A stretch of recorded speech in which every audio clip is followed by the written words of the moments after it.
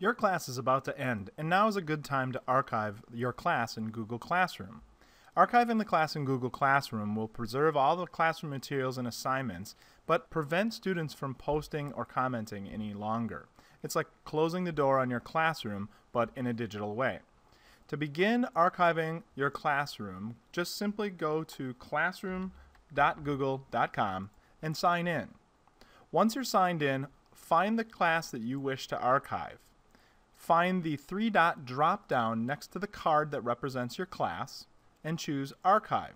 You'll be prompted with a warning that will tell you what will happen to make sure that you want to archive, and then click Archive.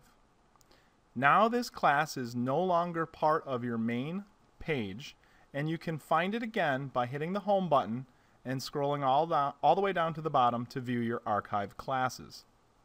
Here you can see the classes that you have archived in previous years, and if you wish, you could restore them and bring them back. You can also choose delete, but please understand that once you delete the class, it will be gone forever.